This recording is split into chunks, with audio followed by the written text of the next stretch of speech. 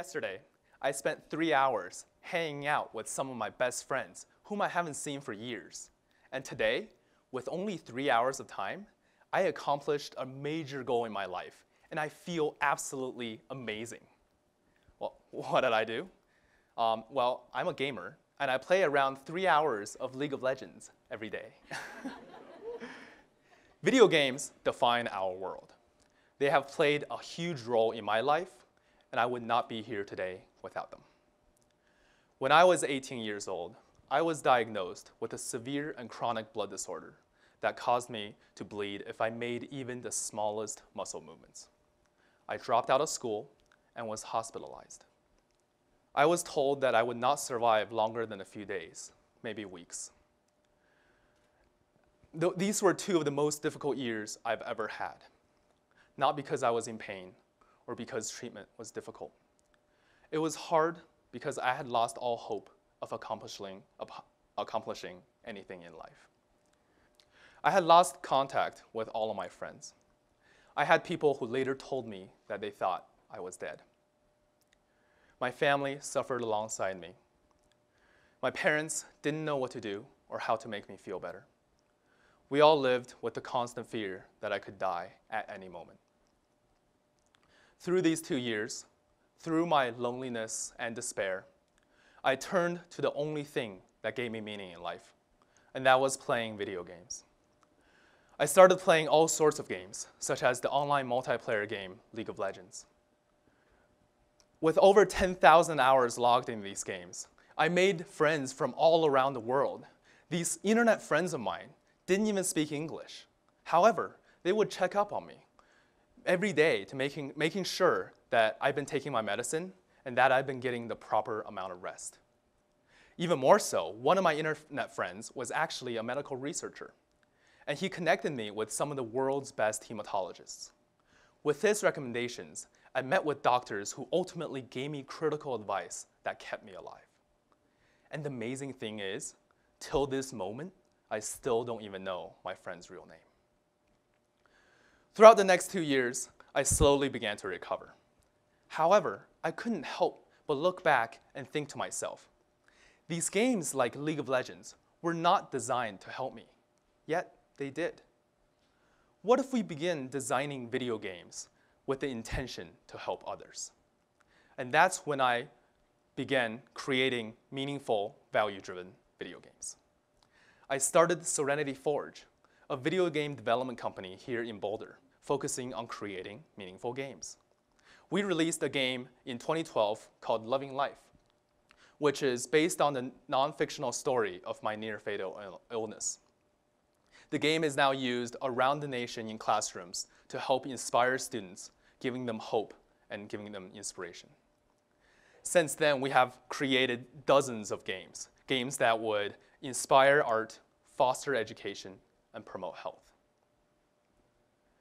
Now, before I dive into the details, I want to ask a quick question. What do we think of when I say the word gamers? Well, maybe you're typical teenage boys who are sitting in the basement right now, shooting people inside their TVs. Well, the Entertainment Software Association study shows that in 2015, there are 135 million people in the United States who play more than 3 hours of video games. That's around 42% of the nation's population. Even more so, there are actually more gamers above the age of 50 than there are under the age of 18. Yeah. And video games are not the boys' club by any means, with around 56% of gamers being male and 44% female. There are actually more than double the amount of female gamers above the age of 18 than there are boys 18 or younger. League of Legends alone has 67 million gamers worldwide. That's around 3 million greater than the population of UK or France. What this tells you is that video games are everywhere, played by anyone. And as I dug deeper into how we could push this medium forward and subsequently change so many people's lives, I found 5 major areas how video games will change our world in the next 10 years. And they are education, environmental sustainability, business operations, scientific research, and social impact.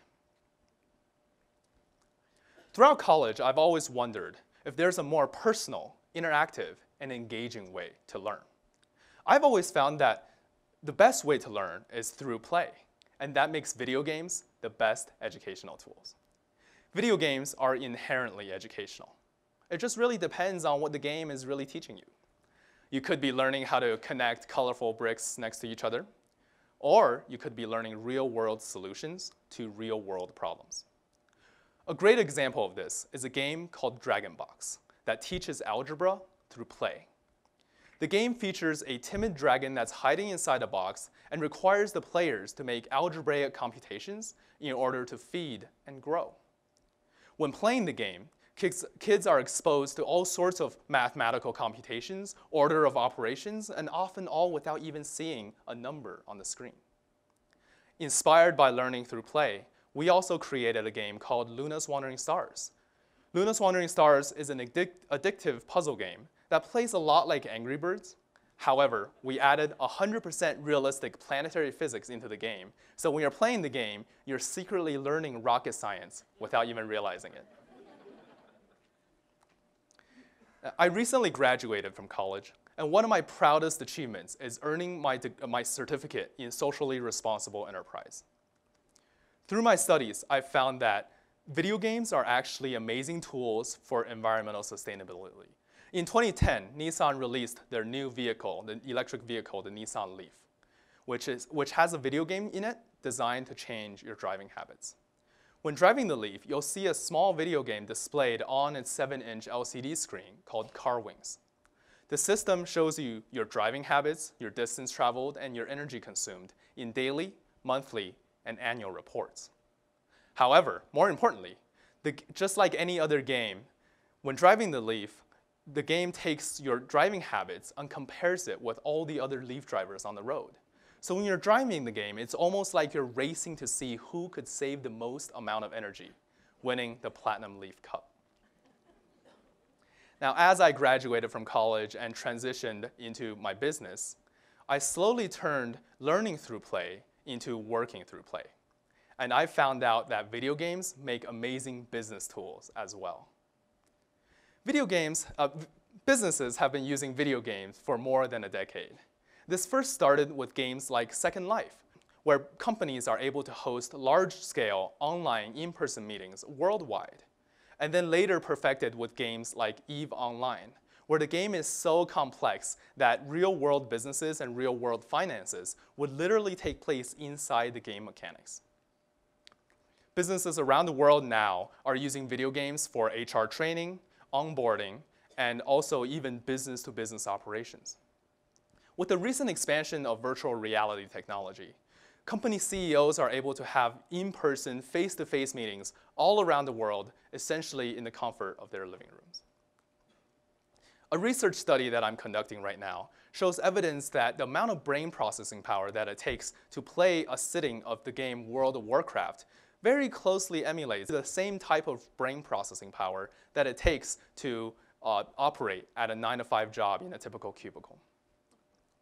What this means is that in the next few years, you'll begin to see work to be designed to be more like games, turning something that might be boring or unfulfilling into something that is fun, engaging, and challenging.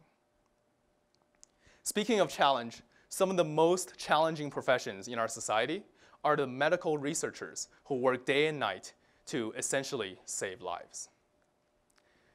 Challenge is actually a very unique trait found in video games. And that's right, video games are actually great scientific research tools as well. The best part of video games is that they're fun to play, which means that a well-designed game is going to attract millions of players who essentially work out of leisure. However, an even better designed game is going to take the millions of people's work and with it, achieve something great. A good example of this is a game created by the researchers of University of Washington called Fold It. In the game Fold It, players are given computer-generated puzzles, which are actually molecular protein structures, which the players will have to fold to solve. After they fold the puzzles, the data is then sent back to the research labs to be used in real-world protein research. Within just 10 days of releasing the puzzle in 2011, Foldit players deciphered and produced an accurate 3D model of the AIDS-causing Mason-Pfizer monkey virus, a problem that had been unsolved in the medical world for the past 15 years.